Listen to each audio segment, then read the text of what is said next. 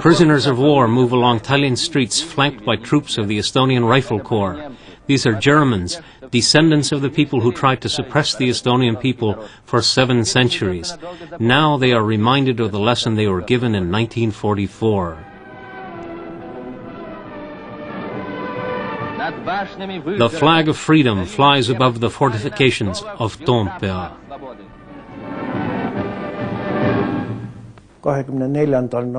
On November 24th, 1944, the last remaining corner of Estonia, the Sirve Peninsula, was occupied by the Soviets. Soviet people, mainly soldiers from neighboring Russia, were brought in to implement and consolidate Soviet power, to build a new sort of societal order. For those who hadn't left Estonia, the most frightening thing now was uncertainty. What would happen next? Would there be another deportation? Would more people be killed?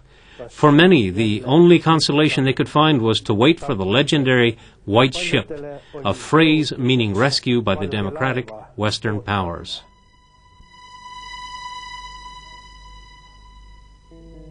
The war was over. Still insidious, the Red regime seemed to have become milder. Parts of the Estonian national anthem remained in use.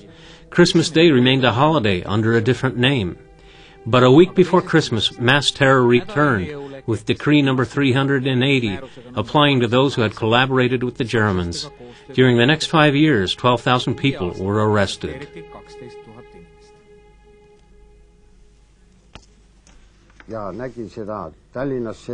I was at a meeting in Tallinn. It was disgusting and painful to see how a young man was arrested behind my back. He was taken away because he did not take off his hat when they played the Internationale.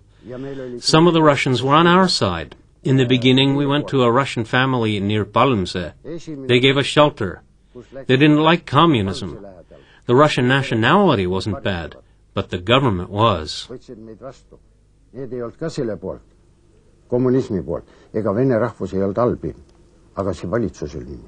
The tension of the times is not apparent in these peaceful scenes. People didn't want to go along with the new order, but one has to live and work.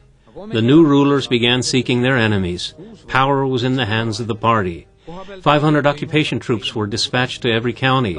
Informers, snitches, and agents were recruited using extreme pressure. I wouldn't say that their attitude was directly hostile, apart from those officers with golden epaulets who belonged to the security police and beat me all day so that my bottom was in shreds. But these, of course, weren't what you would call real officers. This wasn't what one would normally call an army. They were murderers and butchers. These are two totally different things. They kept harassing my mother. A gentleman, so to speak, visited her during the daytime when father was working and I was at school. He asked mother, "What do they speak about, this person or that person?"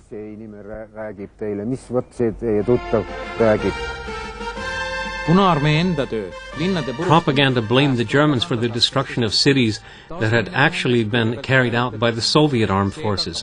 The ruins were leveled and old valuable buildings were destroyed. The city of Narva ceased to exist. Pärnu, Tallinn, and Tartu were partially destroyed. Many monuments were destroyed in order to make people forget their history. Rebuilding the hometown that endured suffering during the war has become a labor of honor for all citizens. Our builders can proudly report that the reconstruction of the Estonia Opera House was successfully finished in time for the 30th anniversary of the great October Socialist Revolution. The greatest cultural building of Soviet Estonia has been finished and is more beautiful than ever. This architectural and artistic transformation is a great achievement made possible by the work of the Soviet people. It took 3 years to rebuild the Estonia Opera House. Reconstruction of this important building was part of a plan that emphasized conciliation, but only in the beginning. The Stalinist interior design, especially the painted ceiling, was a song of praise to the happiness brought by the rays of Stalin's sun. Immediately after the Russians arrived, they began to arrest those who had served in the German army. When friends, neighbors, and relatives were arrested, those who hadn't been caught yet had no alternative but to take to the forests.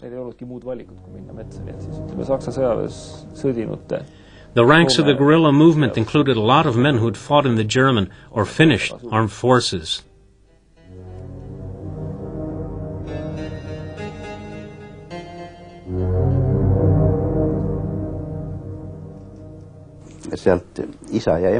The father and mother were killed and one son escaped. He had been shot in the leg, but he managed to get home and hide, but they knew that he was there. I was teaching a German lesson and saw how they brought them. The fathers of the boys, they were from Võhma and Palmse. They were flanked by soldiers.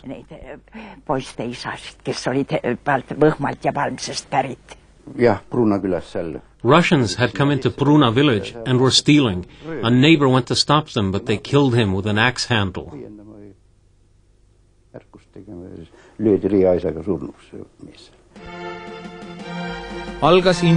Industrialization began. Enterprises in Estonia, both new and reconstructed, rarely made sense in terms of being economically viable. The labor force was brought into Estonia. One of the goals was to Russify the population. The number of industrial workers tripled in 6 years. The eastern part of Virumaa was almost completely Russified. In the towns as well, especially in Tallinn, an influx of foreign workers began. Industrial production was down by more than half in comparison to 1941. Reconstruction of industry meant that Estonia was integrated into the Soviet all-union system with an emphasis on heavy industry. A new oil shale gas industry was created to supply Leningrad. Expansion of the oil shale industry brought with it extremely rapid industrial growth, 36% a year. Overexploited Estonian farms had to feed cities and industries.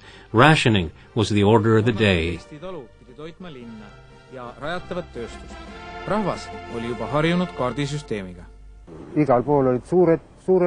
Long lines were everywhere.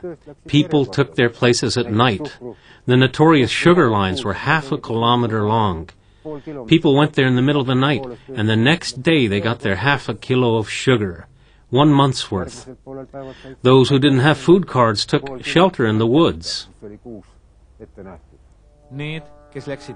According to various estimates, there were 15,000 to 30,000 men in the forests after the war, from all walks of life. Some fought, weapon in hand, while others simply hid. There were more freedom fighters in Võrumaa and Pärnumaa than anywhere else. The most active period of the guerrilla war lasted up until the mass deportations of 1949. Estonian partisans didn't accomplish that much militarily, but morally their struggle was of great importance. We took a car. The sexton's son, Edward, dressed as a militiaman, and I played the role of a traffic controller. A car came from Pärnu. We stopped it with a red flag. I told the driver, "Get out of the car." We went to the Russian and said, "Hands up, we are Estonian guerrillas."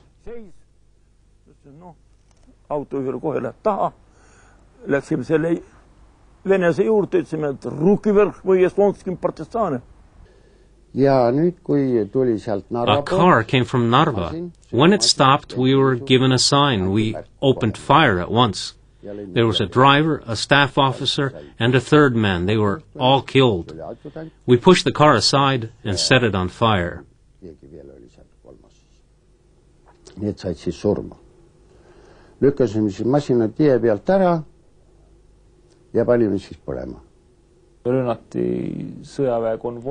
They attacked military convoys and officers of the secret police, often executive committees too, which on the local level were the main instruments of the Soviet occupation.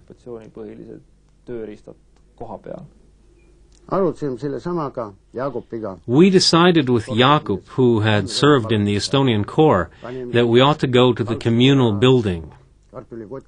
We wrapped our feet in rags and potato bags so as to not make any noise. Our haul included automatic weapons, Estonian military rifles, and magazines for the semi-automatic weapons, which were very hard to get. We also took some food. Then we left. They just slept and were unaware of what had happened.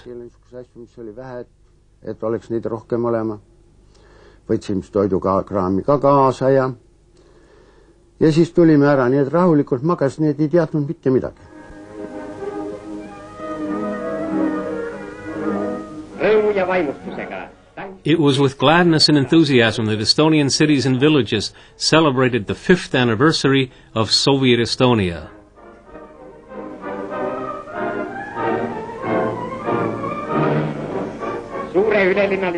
Comrade Weimer, chairman of the Council of the People's Commissars of the Estonian SSR, opens the big joyful town meeting. The newsreel only shows one side of this life with two faces, the luck of getting to live under Stalin's son. The interrogator took his gun, slammed it on the table, and said, "I'll kill him like a whelp if he keeps mocking us with his false names."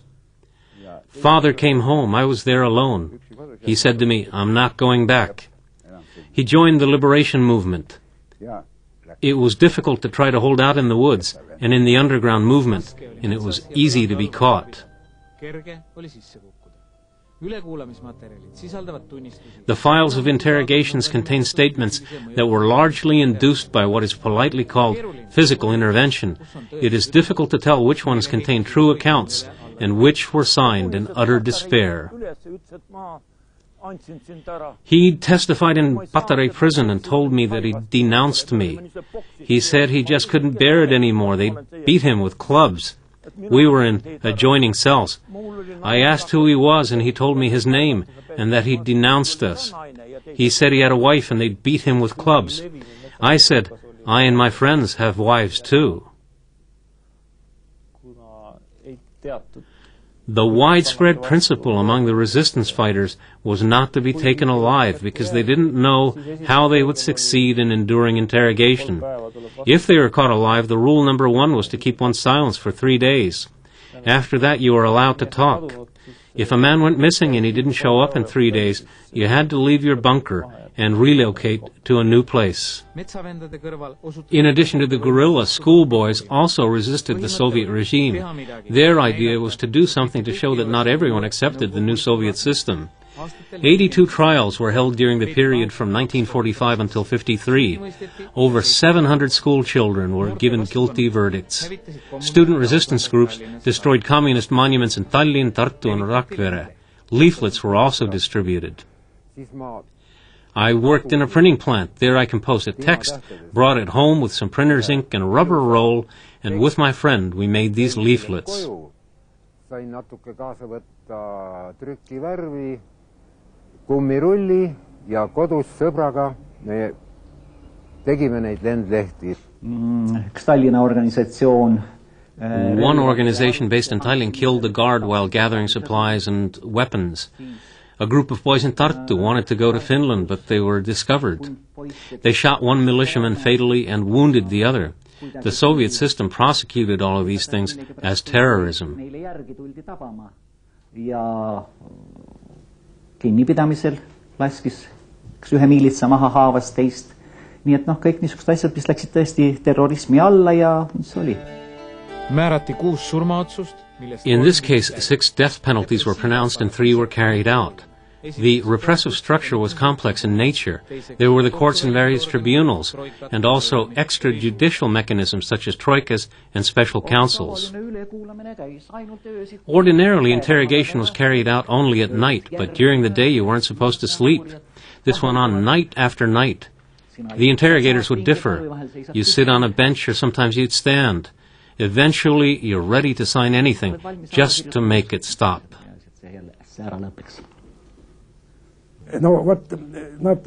They beat everyone just out of principle, so to speak. They wanted to find out who had served in the Finnish army and resided in Tartu, but there were quite a few of us.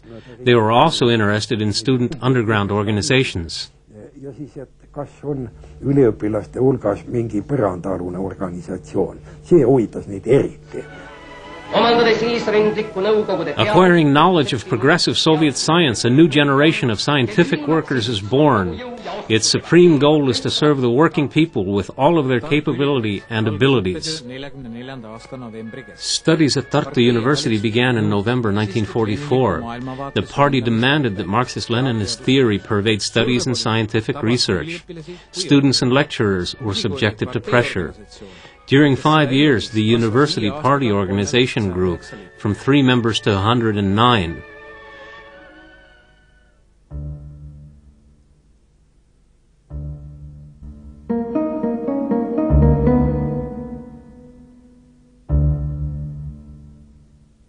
likvideeriti teadusseltse. Scientific societies were shut down, among them the Learned Estonian Society in 1950. The publications of the university ceased to appear. The main task now was to re-evaluate the country's cultural heritage. Censorship was employed. 26 million forbidden books were gathered and destroyed, often by burning. 15% of the valuable holdings of libraries survived in special holding areas, but these too were often mutilated, with forbidden pages being cut out or brushed with ink.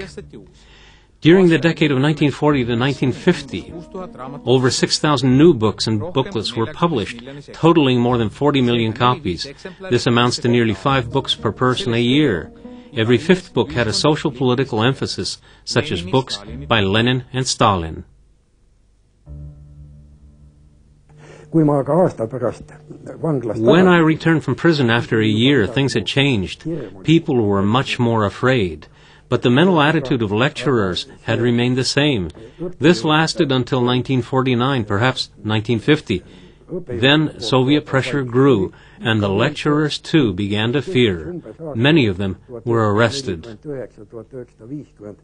Siis alles tuli see võimas Nõukogude press peale ja õppejõud hakkasid ka juba kartma. Ka nende hulgas oli palju arreteerimisi. Hundreds of peasants and workers joined hands to make fallow lands bear fruit. Together, Estonians repair the deep wounds of war, fulfill and overfulfill the targets of the new 5-year plan. They achieve cultural and economic prosperity for the homeland. After they have labored at the People's Meeting, Secretary of the Central Committee of the Estonian Communist Bolshevist Party, Comrade Karotam, lent his approval to the proficiency and single-mindedness of the inhabitants of Saaremaa for having increased the fertility of their farmlands. Their patriotic initiative will be lauded as an example to others in all of Soviet Estonia.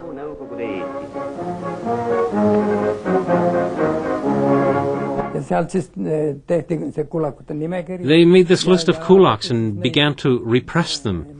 In the beginning, they were forced to harvest huge quantities of lumber. But here in Harjumaa, we didn't have any forests close by. So they had to go somewhere, all the way up to Alutaguse. They took their meals and went. The women weren't allowed to accompany them. They had no choice but to hire assistants, who became burdensome to them because of the labor expenses that this brought with it. What's more, they had to hand over huge specified amounts of agricultural products to the state. These were many times bigger than the norms of smaller peasants. And finally, they were hit with large monetary payments. These were in the thousands of rubles, but rubles were hard to get. It was a foregone conclusion. They were pronounced to be kulaks, who hadn't fulfilled their obligations to the state.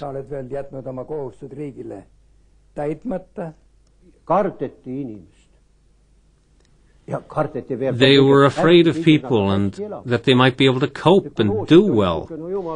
In collective farms, they hauled up cows to the ceiling with ropes. It was all a big farce. At the same time, they sang and claimed that we had the best life and the fairest system in the world. But then they sucker-punched you, and the deportations began.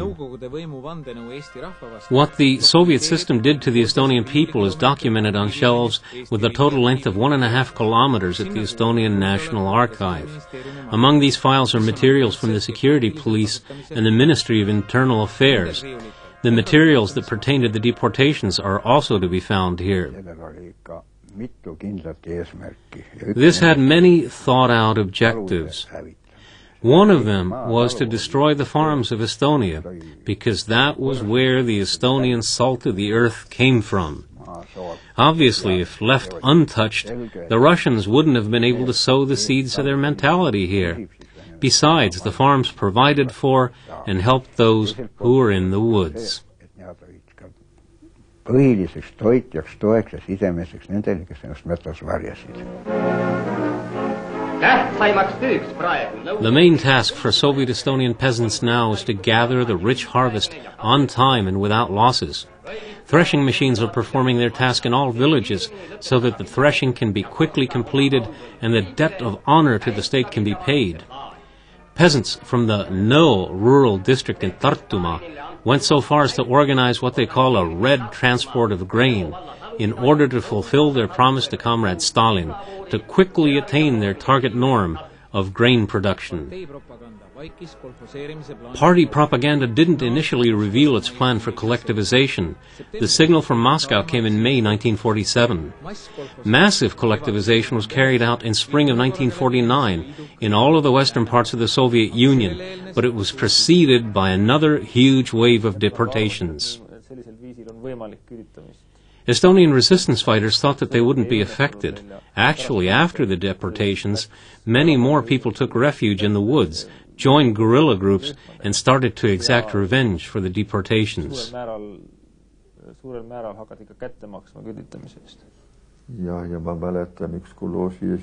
I remember a chairman of a kolkhoz who came to our meeting barefooted. His trousers were rolled up. He was bearing an automatic weapon. He came to talk with us.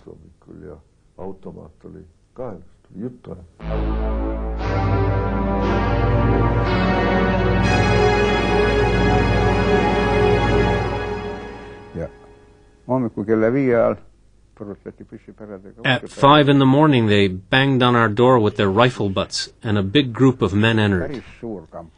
They bore nothing to indicate their rank, which was characteristic of the NKVD.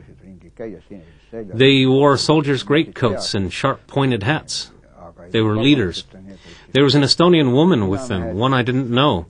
She read the decree to my grandmother, informing her that she had been sentenced to exile.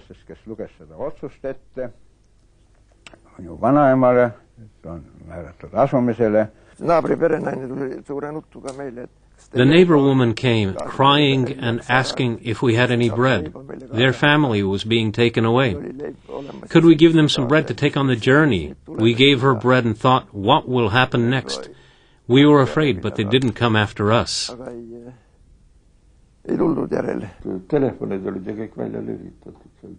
On that day, all the phones were out of order. We didn't understand why, but then we saw those cars with all the deported people in them. The most depressing thing was that they read to you that you were receiving a life sentence, that if you tried to escape, you would get 25 years at hard labor, that you had no right to choose jobs or a profession. The only thing that awaited you was hard physical work. This is repression of the worst kind.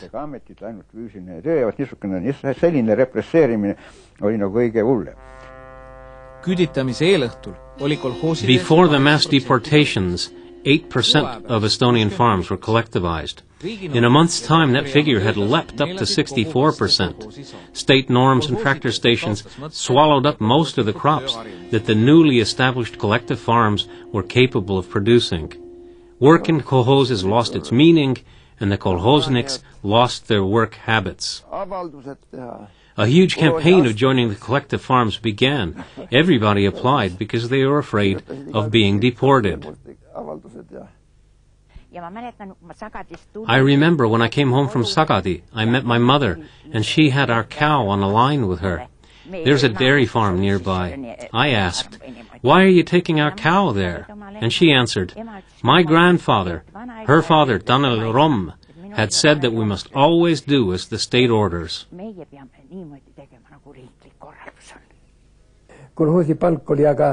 According to the research I've done, the lowest salary paid in a kolkhoz was 4 kopecks and 90 grams of straw a day.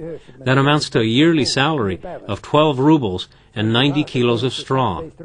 In one article I wrote that the kolkhoznik's salary was just big enough that he could order the district newspaper Harju Elu and read about how well the kolkhozniks were living.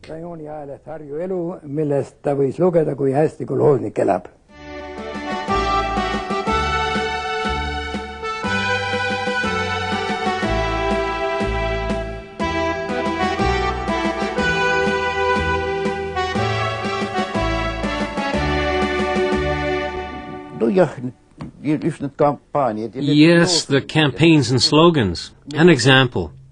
They demanded from us, school teachers, that there have to be slogans in schools and other places, even in barns. Teachers were on all fours on the floor of the hall, drawing slogans. It was so hard to believe all of what had happened. I loved Estonia so much. When my father listened to the Voice of America, my mother was so afraid that someone might find out. And then... we had a big Estonian flag. Lots of searches were being carried out, so we cut the flag into 3 parts. The white segment was in one place, the blue was used as a tablecloth, and the black was in a 3rd place. The small flag for display on the table was also hidden, but on Independence Day we would take it out.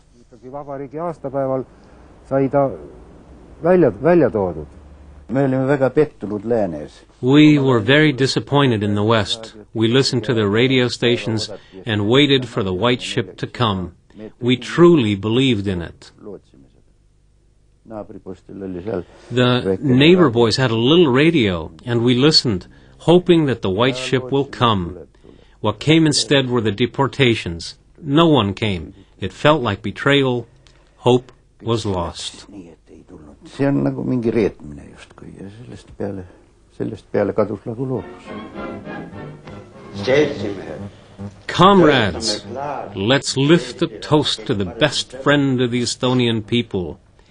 He who provided the Estonian peasants with the chance to join the kolkhozes and therefore to develop culturally. To Comrade Stalin's health.